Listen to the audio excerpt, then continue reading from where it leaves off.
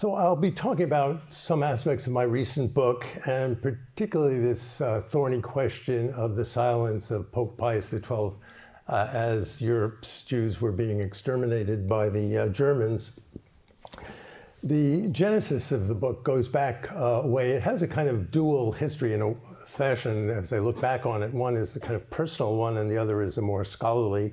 The personal has to do with the fact that as a child I heard these stories about Italy during the war for my father, who was a chaplain in the US Army, and he was a rabbi, and he was with the troops who landed in Anzio, beachhead.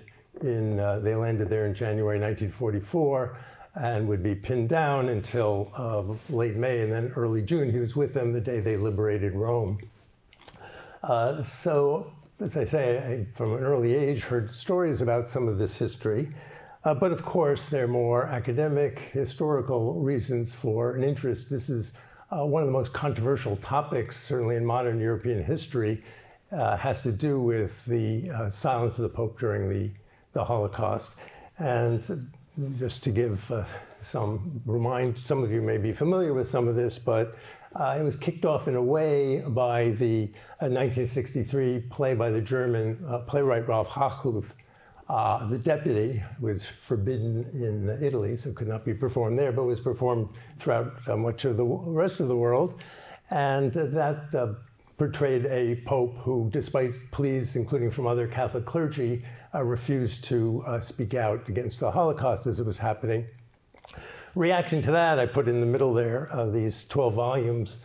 The Pope Paul VI, reacting to this controversy, called on 4 Jesuit historians to go into the Vatican archives, which at that point were closed to the rest of us, and theoretically choose all relevant documents there relevant to this question of the Pope or the Vatican more generally in World War II, and to publish them, to make them accessible, even though the Vatican archives weren't open.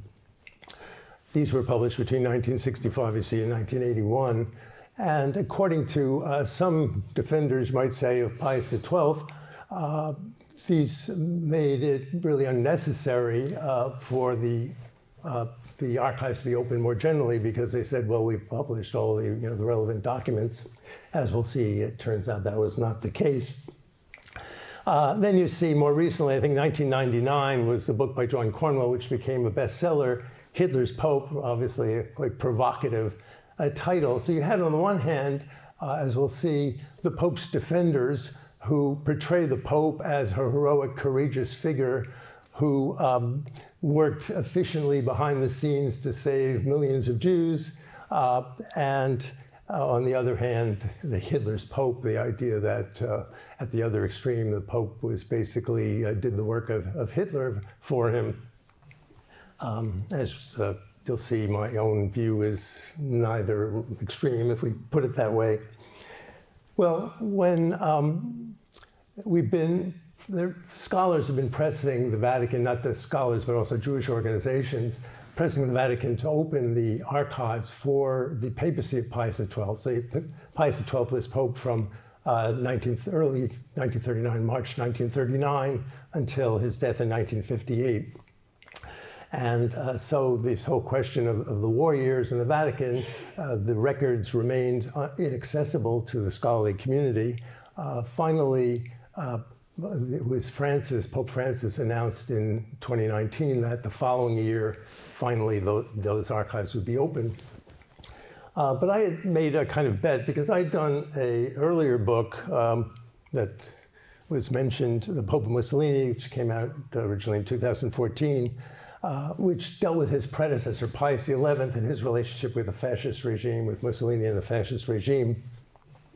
And in fact, throughout the 1930s, the number 2 man to Pius XI, Eugenio Pacelli, is the man who then succeeds him as Pius XII. So I'd already been quite interested in the figure of Pacelli. And so the bet I made was that with Francis's much pronounced desire for greater transparency in the Vatican, that he'd be the one to finally open these archives.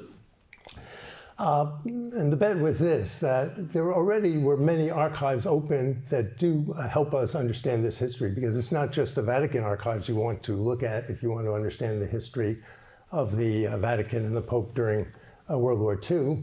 But the archives in Italy of the fascist regime, in Germany, in Berlin, in the US, in Britain, in France, because each of these places had their own ambassadors, envoys to the Vatican, who were placed in the Vatican throughout the war years and were meeting with the people around the Pope, as well as meeting with the Pope occasionally, and sending back regular reports, multiple reports each week, in fact, throughout the war years, to their governments, to Washington, to Berlin, so on, to Rome, recounting their conversations with the Pope and with the people around the Pope. So I spent a number of years before the opening of the archives in 2020 and ended up with, in these other archives in these other various countries, and ended up with tens of thousands of pages of archival documents digitized that would be part of the basis for this book. Well, there was great excitement when, on March 2nd, 2020, the opening finally occurred of the Vatican archives. Here's a picture, if you see me there looking over this other gentleman in the front. The glasses is Hubert Wolff, is a very prominent German historian, as well as actually a Catholic priest. And yeah, I got to be number 6 there in the morning. I don't know, I should have elbowed my way to the front. He brought in this large group of German, this is the advantage German academics have over us poorer American academics. As a senior professor, he had 7 kind of, well, not flunkies, he had 7 disciples, I don't know, who he could bring with him to help him do his work. But in any case, but you might notice March 2nd, 2020, Italy. Does that bring to mind anything to any of you? So it turned out, after waiting decades for the opening of these archives, that as I went, and I rented an apartment for several months, beginning in late February, and went on leave from Brown. But we were getting these reports that this new strange virus that was around. And as it turned out, at least after China, its epicenter was Italy, as some of you may recall. And so as it turned out, after the 1 week there, so we worked, and I have a collaborator who works with me, an Italian historian. We worked side by side for the 9 hours a day it was open. The archives were open for those 5 days, Monday to Friday. But Friday afternoon that same week, whatever that is, on the March 6th, they pass around a piece of paper and say the library will be closed until further notice. And initially we didn't really know, none of us knew what that really meant. So I'm biding our time, and then a few days later, each night we're watching the news. The Prime Minister would come on, Conte, and on the, I think it was either the Tuesday or the Wednesday following, we're watching the news, and he says, I said that people are not supposed to go out, I meant it, and you're not allowed to leave your apartments. So it's nothing like the United States. I mean, people here complain about the draconian restrictions, but Italy, you weren't allowed to leave your apartment. A lot of people, by the way, bought dogs, but that's another question. So we ended up getting on a plane 12 hours later, which was kind of the last plane to leave for a while. Fortunately, as I mentioned, I have this Italian collaborator who's Roman, and they did reopen the archives in June, early June, so just 3 months later. And he, therefore, had an advantage not only over Americans and other foreigners who weren't able to travel to Italy, but in fact, the Italian restrictions that for many months after didn't allow other Italians, if they didn't live in the province of Rome, to actually go across provincial boundaries. So we got a kind of running head start, and we were in kind of daily email and Zoom correspondence. So the result was, when it came time to, as I was writing my book, I ended up with about 8,000 pages of documents from those newly opened archives digitized that I was able to use in preparing the book. Well, as I say, people said nothing very new, at least some people said nothing very new would come out of these newly opened archives. And turns out that's not true at all. And one of my early scoops, and this was a little bit of a problem for me, One of the first, within a few months, what we discovered in the Secretary of State archives, not these archives, but across the courtyard, there's a separate archive in the actual main apostolic building of the Secretary of State of the Vatican. We discovered this series of papers recounting the secret negotiations going on within weeks, beginning within weeks of Pius XII's election, between the Pope and Hitler's personal emissary. Negotiations that had been kept secret for 80 years. And when we first discovered these documents, I got in touch with my editor at Random House and said, you know, this is explosive stuff, it's incredible. And not only do we find these evidence, but we found basic transcripts of these meetings that they had, in German, by the way. The Pope spoke German. Had spent 12 years as papal nuncio in Germany before he became Secretary of State and then Pope. And so I said to my editor, you know, this can't, I'm sure someone else is going to come across this, and I'd like to publish something, you know, perhaps in the Atlantic, where I've published a number of pieces in recent years.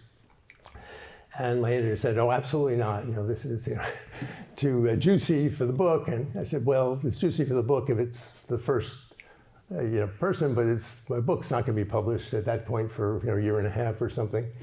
So kind of amazingly, so he basically said, do not publish this in advance. So I spent then the next many months nervously, you know, looking to see did anybody else come across this and publish anything.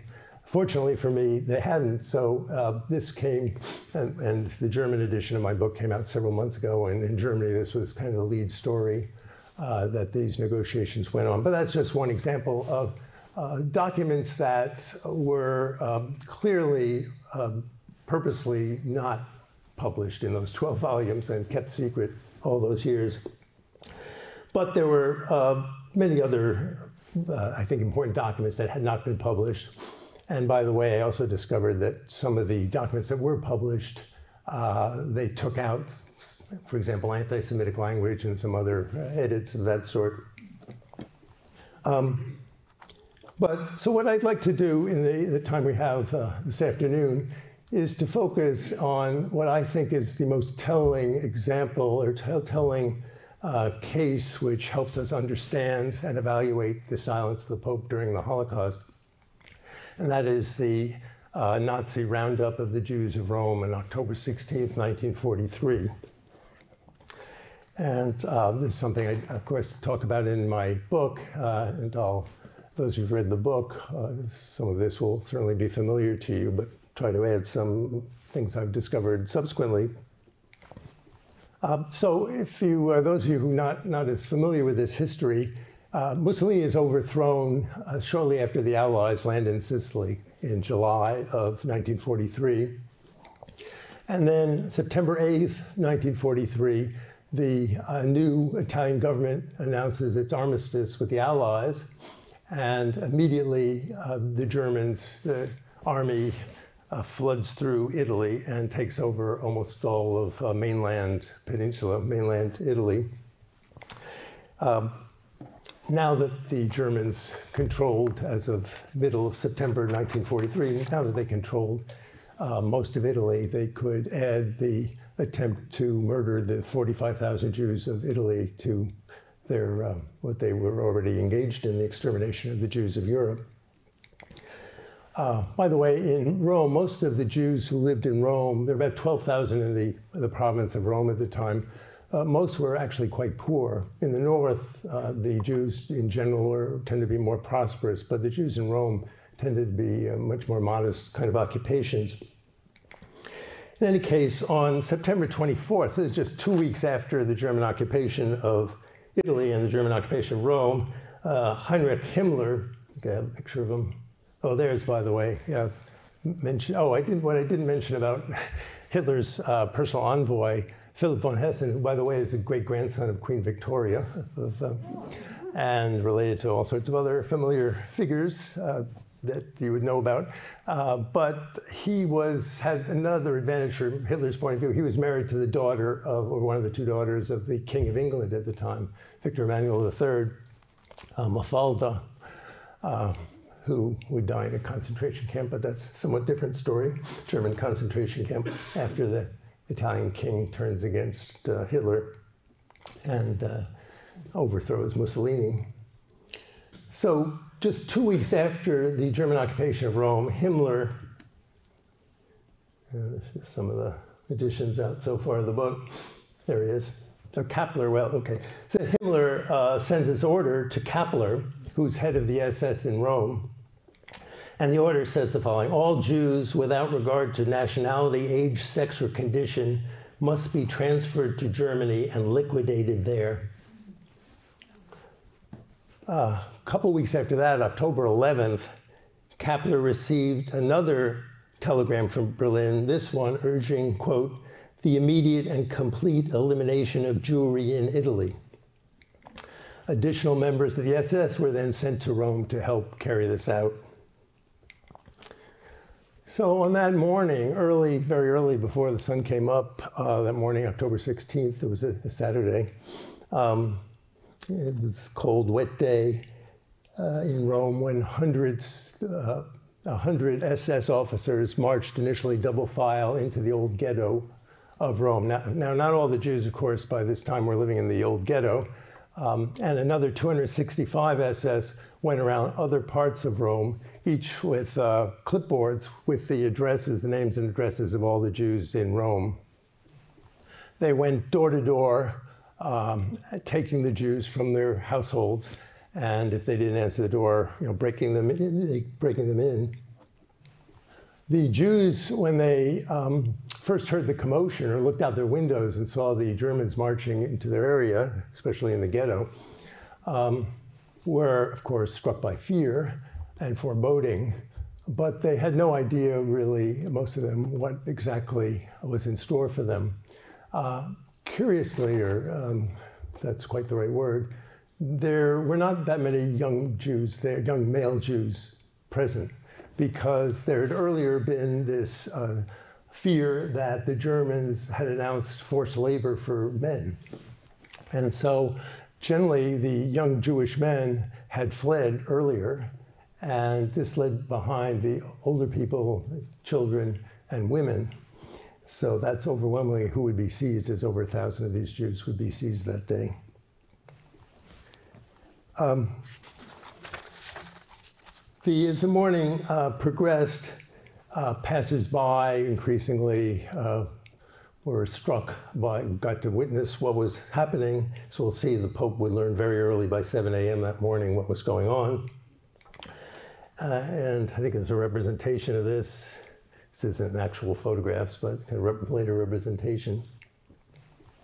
In the ghetto, the Jews, many of you have probably been to Rome and been to the ghetto area, the Jews were marched to the Roman theater, or Marcellus, which is right behind the Gran Tempio, the major synagogue in the ghetto area.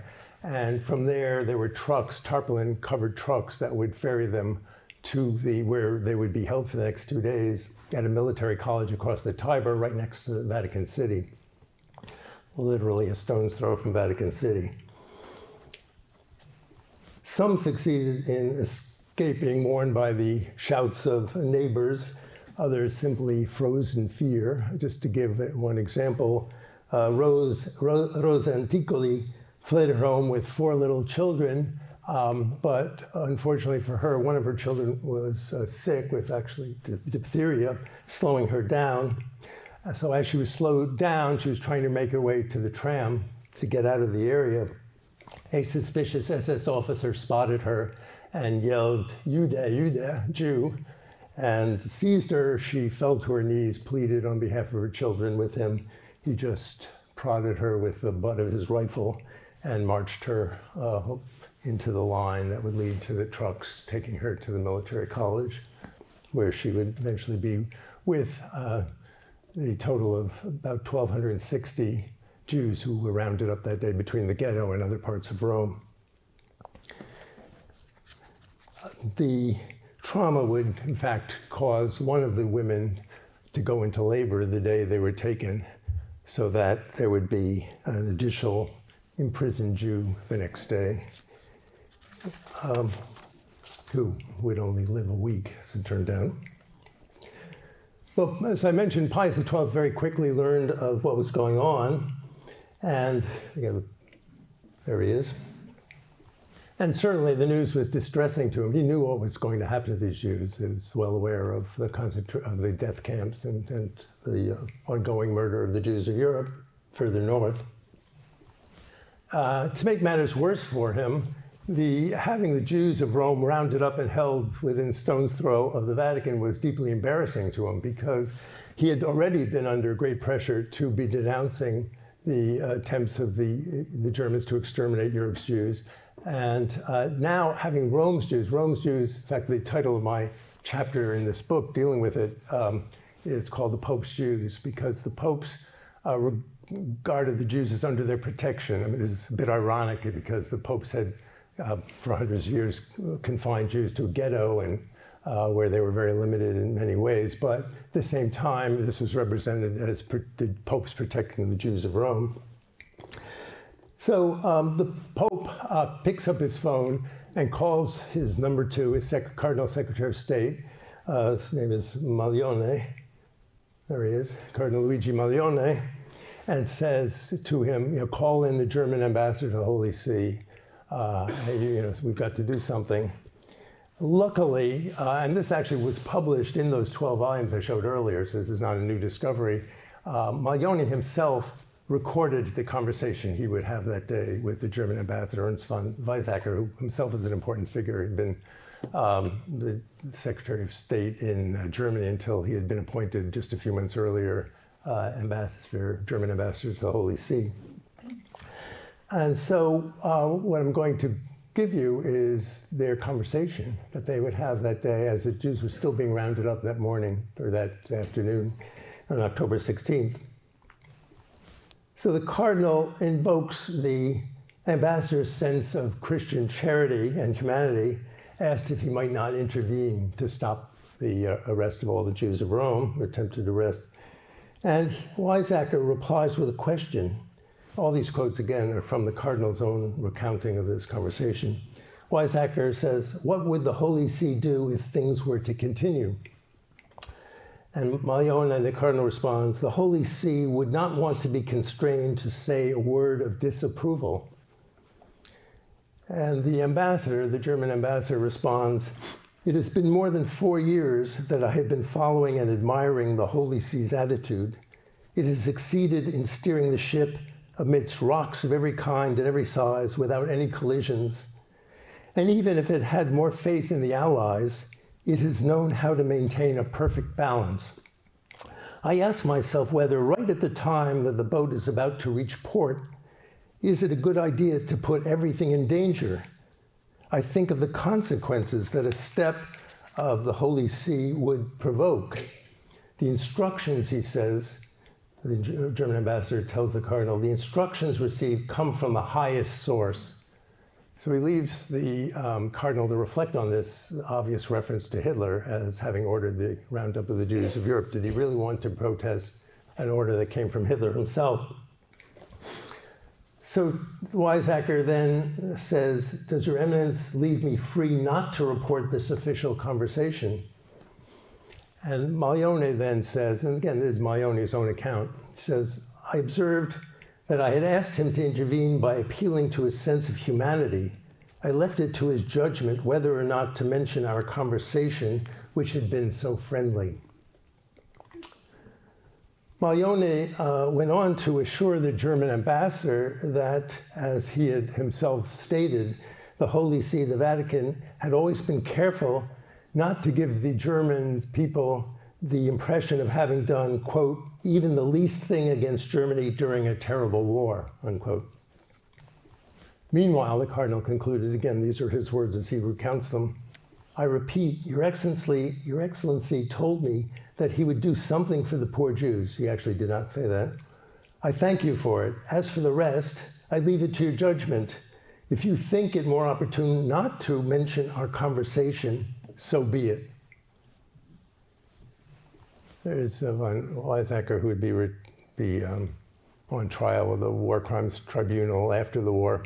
By the way, his son would become Richard, as some of you may know, president of West Germany after the war. Well, as I say, Weizsäcker never promised he was going to do anything on behalf of the Jews, and certainly didn't do anything. What he did do is inform Berlin the next day that the Curia was, quote, in his report to Berlin, he said, they were particularly shocked that the action took place, so to speak, under the Pope's windows. And he said groups hostile to the Germans were trying to exploit the roundup. Again, this quote from his correspondence with Berlin, to force the Vatican out of its reserve. And he added that the people were beginning to contrast the silence and timidity of Pope Pius XII with what he says, quote, his much more fiery predecessor, Pius XI, which we could talk about later, this difference between Pius XI and Pius XII. Again, Pius XI died in February of 39.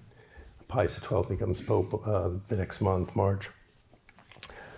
Meanwhile, at the military college, the Jews were forced to sleep on the floor. They were given no food or drink. They, of course, couldn't sleep between the stench from the lack of lavatories and the lack of food, the hunger, the fear. And all wondered what would become of them, although most assumed that, or could only imagine that some kind of work camp might be in their future, although many hoped they would be returned to home. Few realized the fate that actually would await them.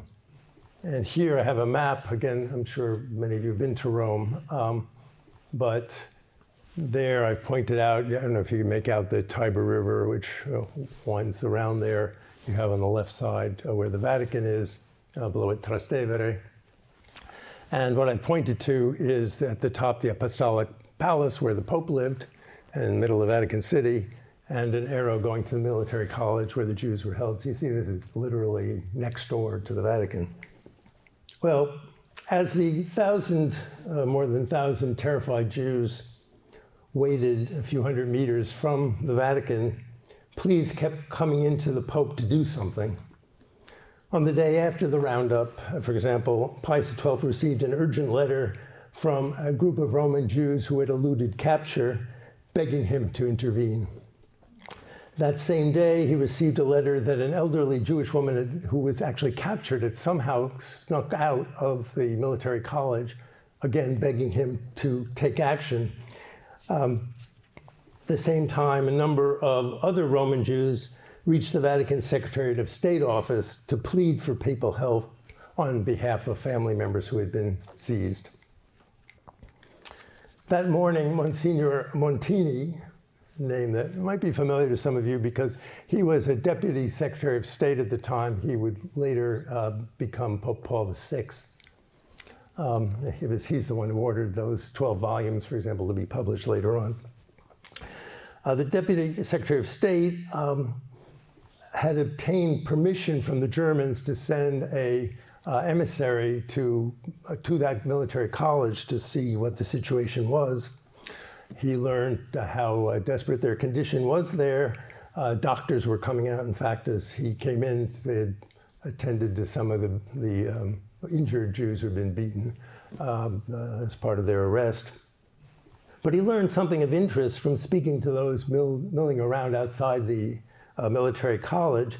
And in his report back to Montini, he says, it seems, according to some who were outside and new people interned there, that they also included people who had already been baptized, confirmed, and celebrated a church wedding.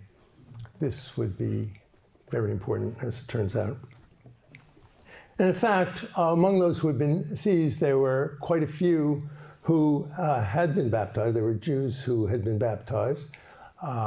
And there were also quite a few of the Jewish men there. Quite a few had married Catholic women and had had Catholic weddings, and which meant they had pledged to have their children baptized and raised as Catholics. Within hours of the arrests, pleas began coming in to the Pope to do something about these Catholics and these Jewish men married to Catholics with Catholic children. At 7 a.m. the morning of the arrests, as they were being arrested, an employee of the Vatican Library learned of the plight of his relatives who had been taken earlier in the morning.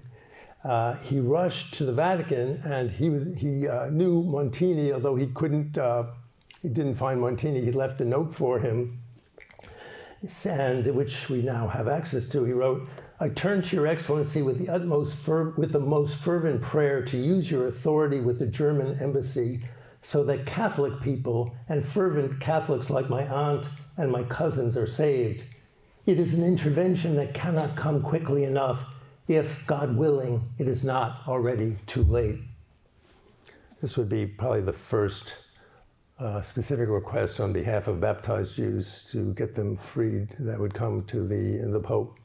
At the same time, Monsignor Montini learned of another such case, and he wrote a hasty note to his boss, the Vatican Secretary of State, we saw a moment ago, Cardinal Luigi Maglione. He wrote, "This morning, the lawyer Foligno was taken, Catholic by birth with his Arian wife and children." A note 3 days later reported the good news. Again, we find in these newly opened archives. "Mr. Foligno comes to the Secretariat to give thanks for what has been done for him. He was liberated after only a few hours," unquote. In fact, the day after the roundup, the Office of the Order of Malta advised the Vatican Secretary of State of another such case. Although the man in question had a Jewish father, the letter explained, he had been baptized shortly after birth, yet he had been seized in the German raid. 3 days later, the Office of the Order of Malta, again, these are documents in the newly opened archives of the Vatican, the Office of the Order of Malta sent a letter reporting that the Germans' quote, error had been rectified. Quote, "Fortunately for him, before embarking for an unknown destination, he was let go," unquote. In fact, the Secretary of State of the Vatican had hastily drawn up a list of those among the imprisoned whom the Church deemed Catholic and given the list to the German ambassador. Early on Sunday, this is the day after the roundup of the Jews, so now October 17th, the Germans began carefully reviewing the Catholic credentials of the people they had taken to determine if any Christians had erroneously fallen into their net. Over the next hours, they would not only release those who could prove their baptismal credentials, but, and this initially surprised me, but also those who I referred to before, the Jewish men who had married Catholic women with church-approved weddings and had Catholic children, therefore. How do you explain this? Well, partly, this was Rome, and the Germans did not want to unduly offend the Vatican or provoke the Pope. Beginning at dawn, second day, Monday, October 18th, the remaining 1,020 Jews, so about 250 had been able to, were released, many because of the process I mentioned. There was also a handful who could show they were citizens of countries of neutral nations. If they were Jewish citizens of neutral nations, they would be let go. But again, that was a small number. So 1,020 of the remaining Jews were put on a truck that morning, Monday morning, October 18th, rumbling across the cobblestone streets of Rome on their destination to a freight train that was waiting for them with 18 freight cars, windowless freight cars. And hours later, it would finally pull out. As it made its way north, witnesses at Bologna and further north along the train path in Italy could hear the plaintive cries coming from its forlorn human freight. That same day, Monsignor Montini met with Pius XII to ask how he should reply to a letter that relatives of the captured Jews had sent the previous day, pleading for the Pope to intervene. The Pope says, "Let them know that one is doing everything that one can," unquote. The day after the trainload of Jews left, a member of the Vatican Secretary of State office handed the German ambassador to the Vatican, we saw before, Ernst von Weizsäcker, the latest Vatican list of those who had been seized who should have been considered Catholics, not Jews. Quote in this letter to the German ambassador, they write, among the various cases of non-Aryans not previously made known to the German embassy, there are the two attached. They involve non-Aryans who have been baptized, but not freed as others have been in their condition, unquote. Well, it was still dark the following Saturday, so it was exactly a week after the Jews were seized in Rome, when the train arrived at Auschwitz, its destination.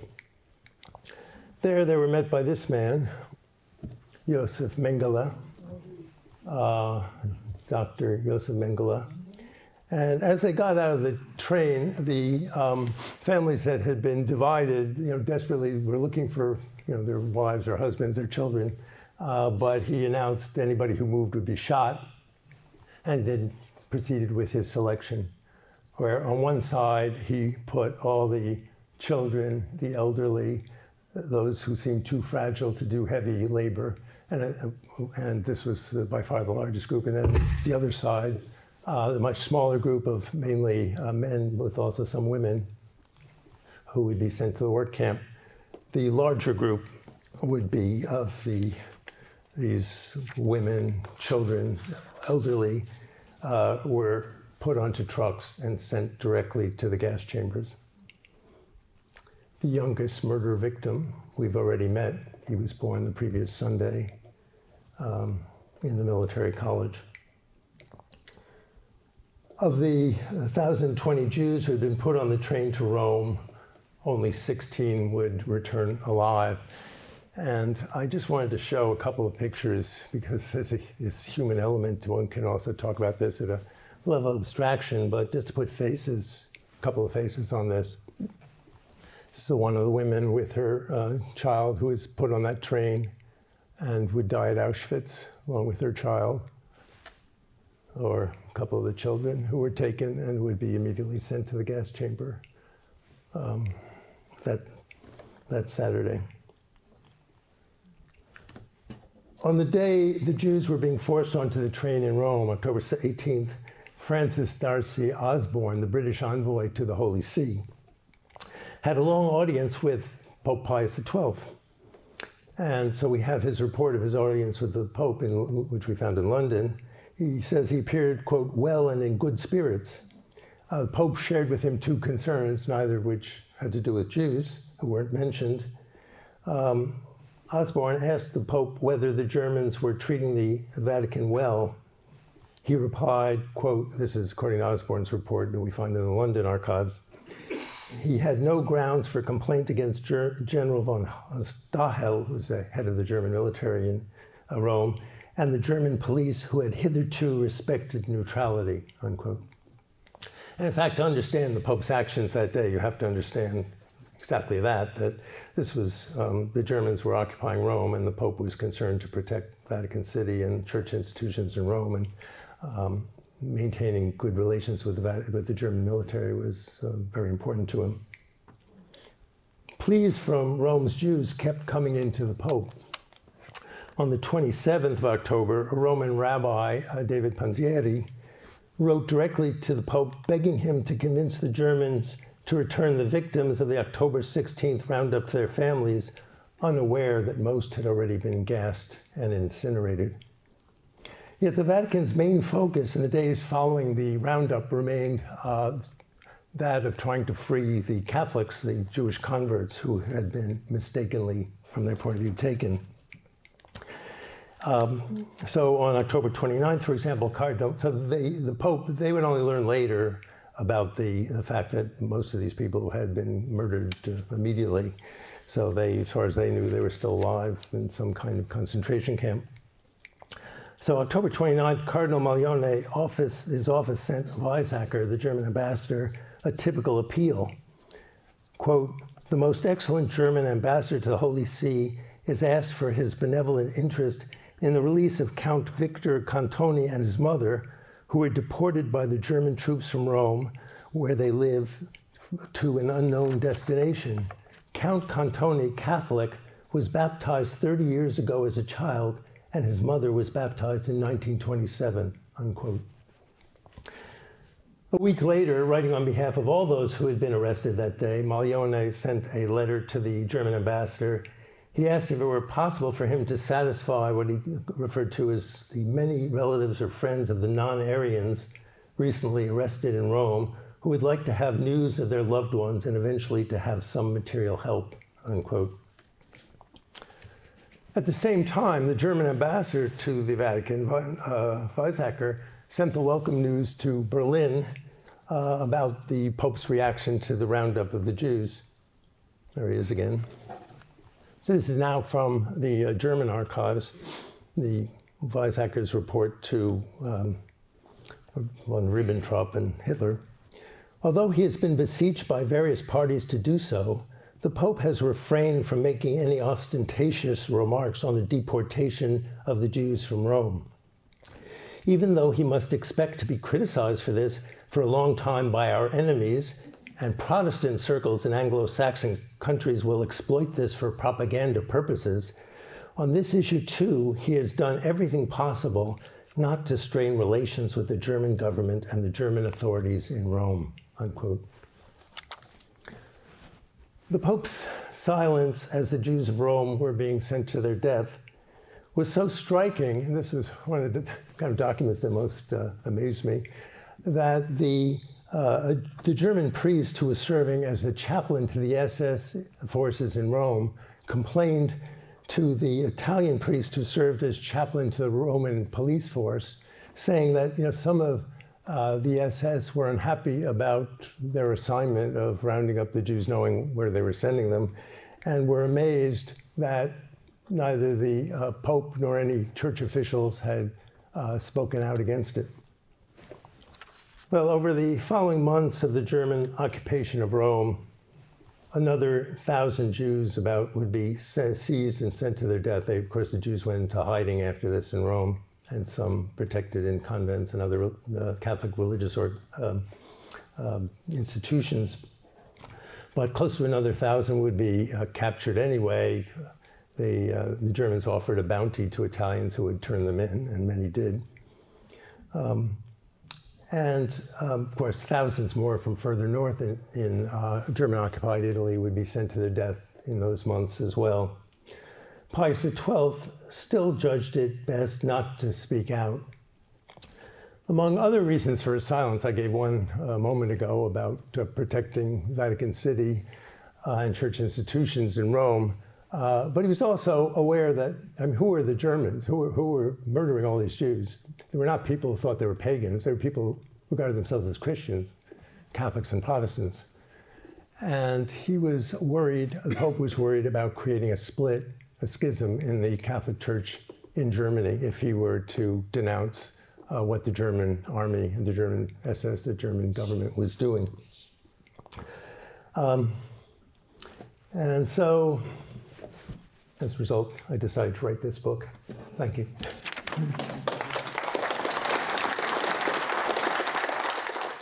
You indicated in your part of your presentation that a group of Jews or Catholics who'd been baptized were released, and you didn't know exactly the reason why they were all released.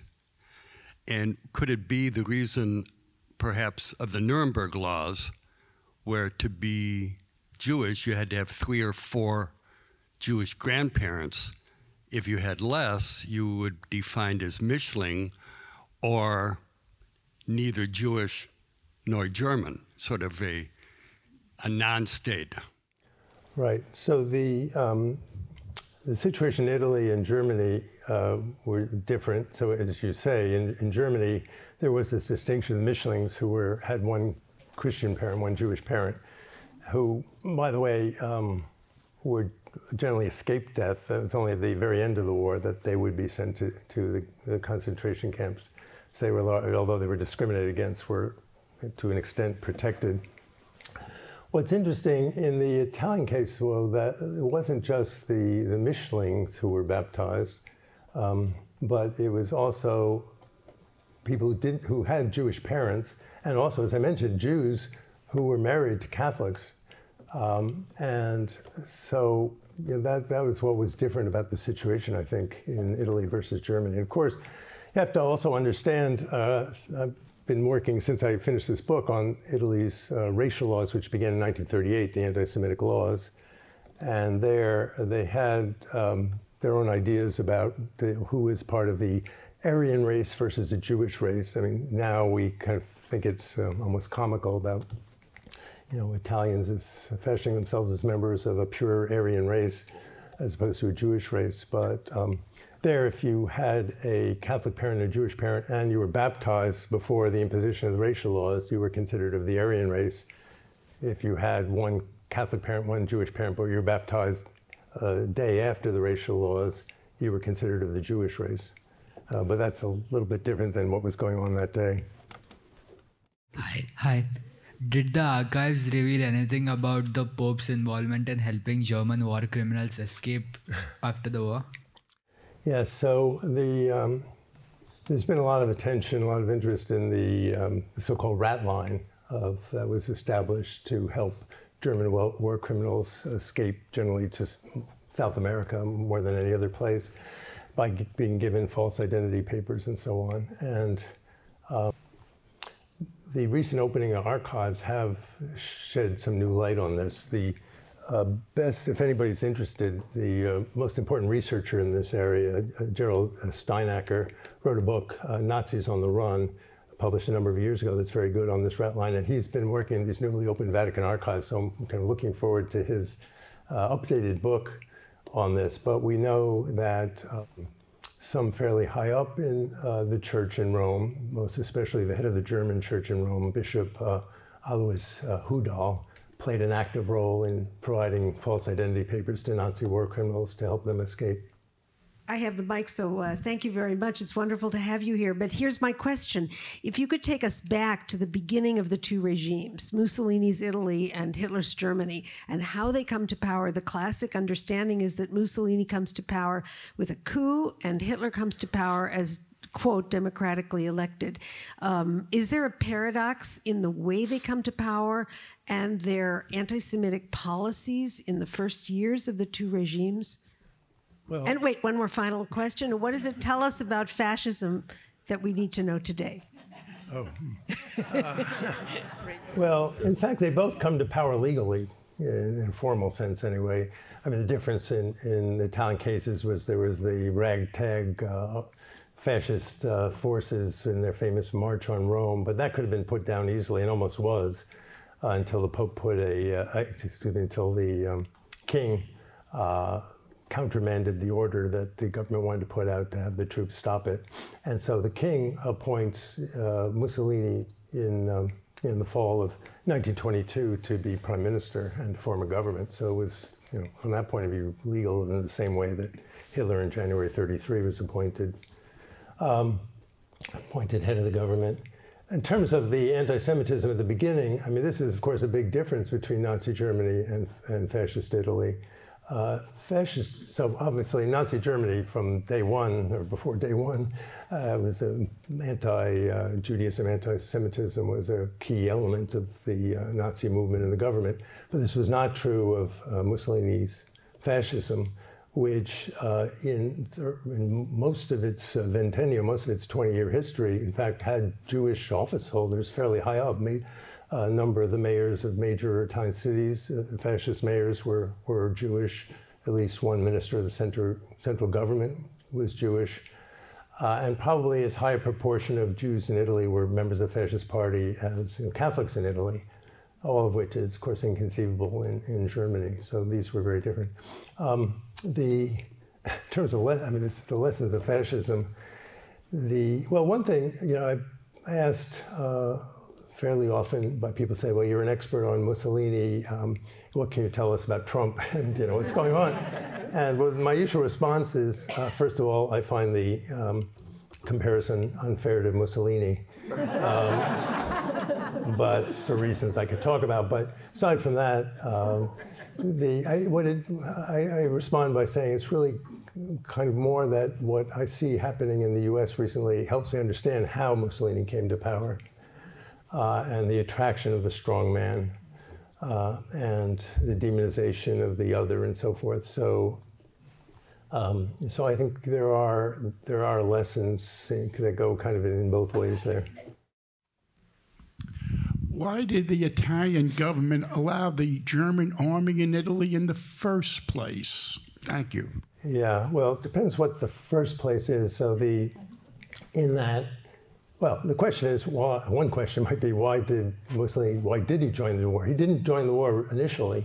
So we generally date the beginning of World War I to the German invasion of Poland on September 1st, 1939. And there were some expectations that with the alliance and all the bellicose rhetoric of Mussolini, the Axis alliance, that Mussolini would join the war immediately, which he didn't.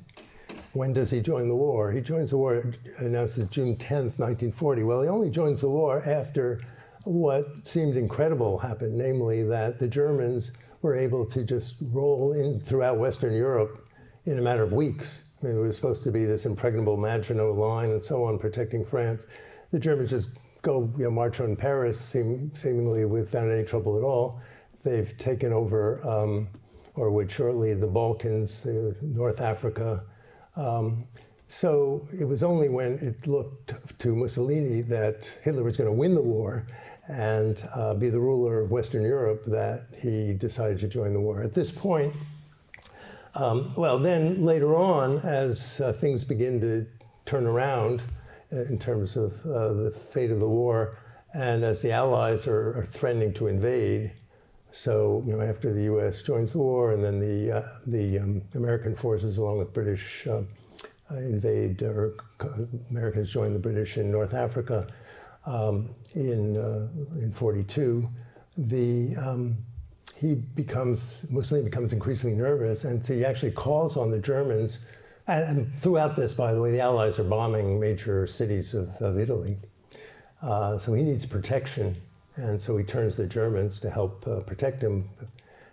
So this is how German troops, even while Mussolini is still in power, begin to come in. So even before the armistice, and this is part of course, the problem that when the king decides to remove Mussolini from power, July 25th, 1943, so the Allies have landed in Sicily a couple weeks before that, on the 10th. The problem is how to get out of the war, because they're fighting alongside Germans in Italy, but also in North Africa, in Russia, in the Balkans, and how does he announce all of a sudden that he's no longer, he's making peace with the Allies? So this is the general context in which the Germans are able to flood into Italy. And right from the day that Mussolini is overthrown, Hitler has absolutely no faith in this temporary new Italian government. And despite what they say, which is that their alliance with the Germans would continue, he didn't believe it and was making preparations to send in the German army to occupy Italy. So we have a few questions from home. Can you speak about the totalitarian tendencies of the Church and how these parallel the totalitarian/fascist governments in Italy and Germany? Well, Pius XI kind of famously said, there's only one totalitarian institution. It's not the Italian fascist state, it's the Roman Catholic Church. And in fact, so that there's some number of historians, not all, but who would refer to the fascist regime as a clerico-fascist regime. It was based on a kind of deal made between the Vatican, Pius XI, and Mussolini, which, among other things, established Vatican City, which didn't exist before, as a sovereign state, and ended separation of church and state in Italy. But there was always a certain amount of tension between the church and the Vatican and the fascist regime, and of course with the German regime even more in that. But in Italy, from the point of view of the Vatican, it was the totalitarian institution, that is the institution that should be first and foremost the allegiance of the people, was the Catholic Church, who should decide their morals and decide what's good and bad and what's appropriate behavior, what's not appropriate behavior, not the fascist regime. So despite the fact there was this close alliance, there was also always a certain amount of tension. and again, in Germany even more so, where people often seem to talk about the relationship of the Vatican or the Church and the fascist regime as well, meaning Germany and Italy. But there were totally different situations. In Italy, there was an alliance between the fascist regime. Now I'm talking about the 20s and 30s. The war years are a somewhat different story. But there was an alliance between the two. The fascist regime, they began every meeting with a mass, and every fascist group had its chaplains, Catholic priest chaplain, and so forth. Whereas in Germany, and this is, by the way, why Hitler was so eager to send his secret emissary to Pius XII, because his predecessor, Pius XI, had been increasingly criticizing the Germans for the persecution of the Catholic Church in Germany, closing down Catholic seminaries and convents, and closing down parochial schools, because Hitler only wanted kids to go to state schools where they could be turned into good Nazis, and didn't want them going to Catholic schools where in Catholic parts of Germany most kids had been going. So this is the kind of distinction between the two. Please join me in thanking Professor Kertzer for a very fascinating lecture. Thank you so much.